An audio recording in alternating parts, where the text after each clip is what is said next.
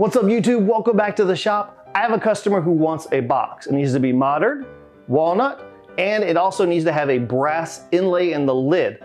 I'm excited about this one, so let's grab a slab and start working.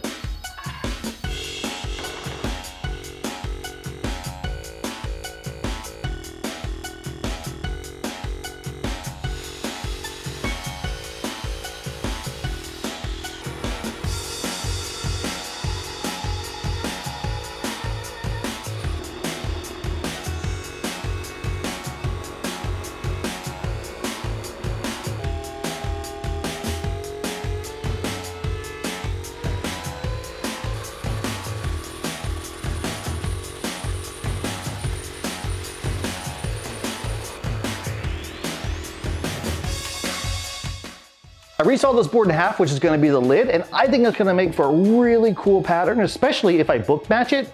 That grain looks fantastic, but I am going to let these acclimate to the shop for a bit, because whenever you resaw something, especially thick wood, the inside moisture content might be a little bit different than the outside. So I want all of this to rest, and in the meantime, I'm going to work on the body of the box. In this case, it's going to be about 12.5 inches square, so I'm going to start breaking down some lumber.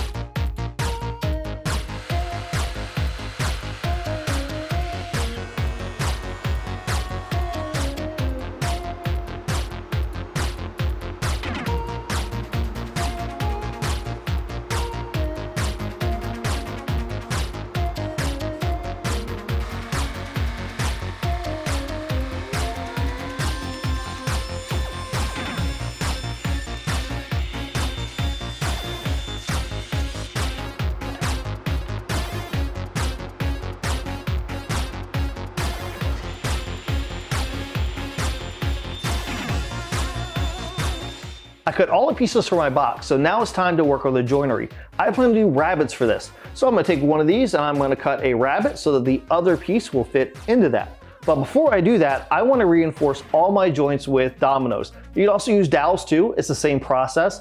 But I do find it easier to drill the holes for the dominoes before I cut the rabbets. And then I can always take those dominoes and I can use a handsaw and trim them a little bit shorter so everything fits into place.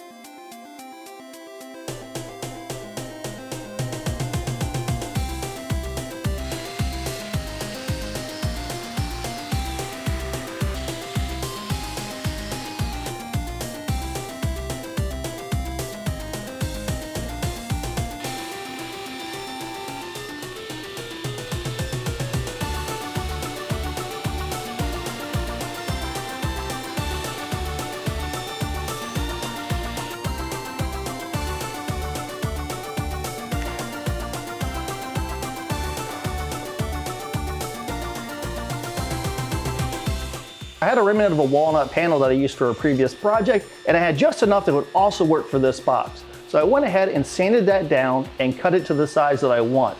Then I was able to cut grooves on the inside faces of all my sides, and then dry assemble the entire thing together, including the dominoes, to make sure it all fits. And I have to say, it looks fantastic. I really like it. So I think what I'm gonna do now is I'm gonna take it apart. I'm gonna go ahead and pre-sand the inside faces. It's just gonna be easier to do that now than later. Glue the whole thing up together, and then we'll tackle sanding the outside.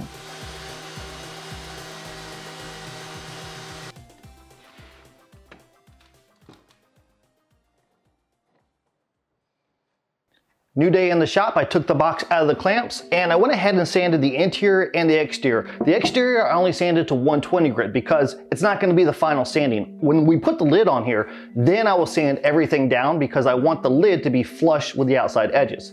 Speaking of the lid, these are the boards that are going to be the lid of the box. And this was a pretty thick slab that I resawed so we can do a book matched lid. Now, this is the reason why I talked about letting the wood acclimate to your shop. We want the wood moisture content to be the same all the way around. But when we cut this, the content was a little bit different on the inside compared to the outside. So I milled all of this nice and flat, let it sit. Now look at it. There's a slight bow. It is not perfectly flat anymore as the wood has acclimated. So that's the reason why we want it to sit. Now we can remill it and we know that we're going to get super flat boards.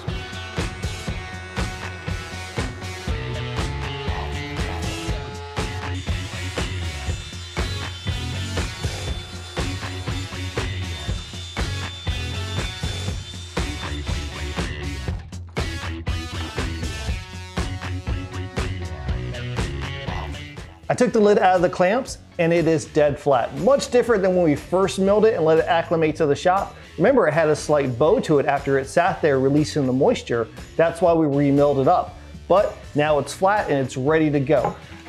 As far as getting this to fit onto the box, I'm gonna go simple with it. I'm gonna do rabbet joints, so I'm gonna cut rabbets all the way around the perimeter, and I do that over the table saw using a ripping blade.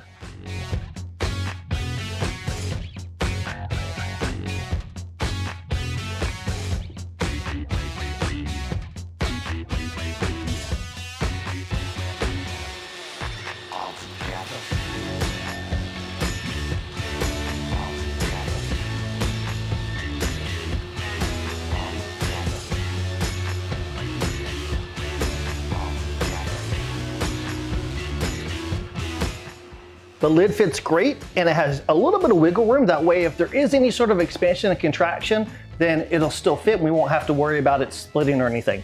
But I can tell you, the box looks fantastic the way it is. But there's gonna be one more thing we're gonna do, and that's gonna be to put a brass inlay. So I have this thick piece of 1/8 inch thick brass, nice and hefty, and we are gonna put that as a stripe into the lid. It's gonna give it more of a modern look. Now, to do that, there's a couple things we need to do. First, we need to cut a groove into our lid that will house this and then sand it all down. And we'll also have to do a little bit of prep work on this brass to make it stay into the wood.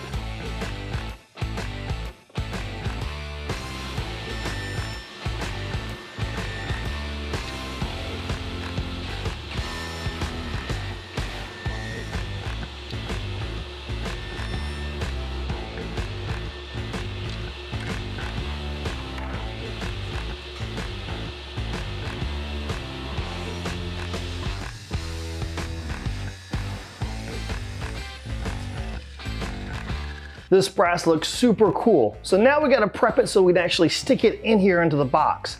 So there's a couple things we need to do. First is I always like to clean it with some mineral spirits. It gets all that dirt and grime and grease off of it.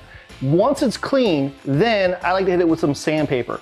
And my preference is just some 120 grit, scuff it all up, and that's gonna give us something for our adhesive to stick to. I've tried different adhesives over the years, and the one that works the best for me is CA glue. And that's great because it dries super fast so I can move on with my project. But you gotta do that prep work ahead of time. You gotta clean it off, you gotta scuff sand it so that glue has something to stick to. And I've never had a problem with any of the brass or the aluminum or other metals I've used delaminating off the wood, even when it expands and contracts.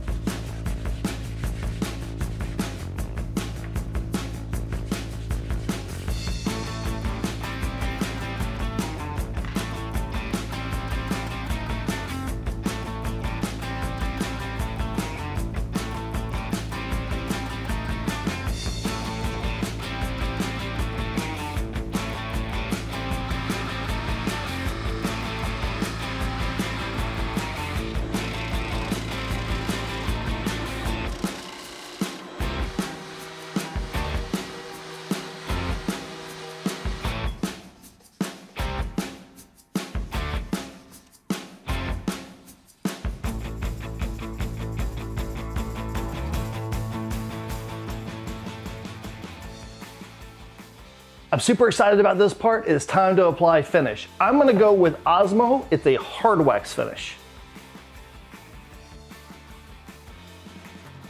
I get asked on a fairly consistent basis, what type of finish should you apply if you have metal incorporated with wood? Now, I can only speak to you from my experience. I've applied different types of finishes, lacquer, wipe-on, varnishes or polys, wax finishes. I've never had an issue where the finish actually came off of the metal.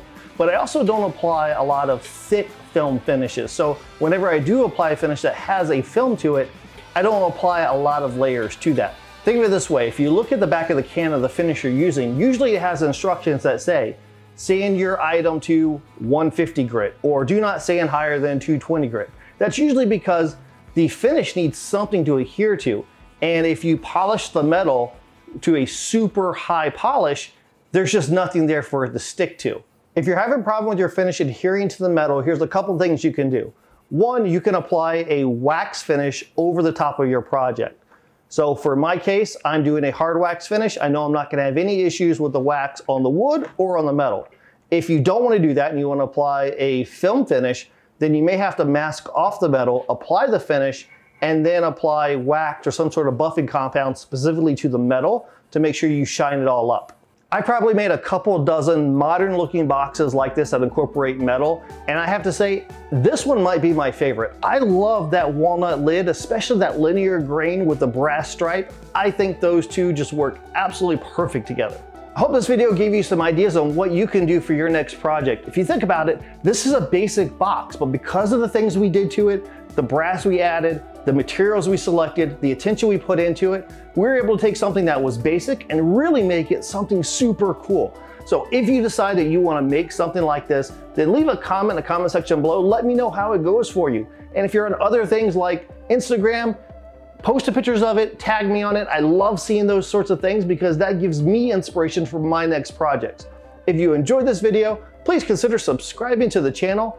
And until we meet again, get in your shop and build something awesome.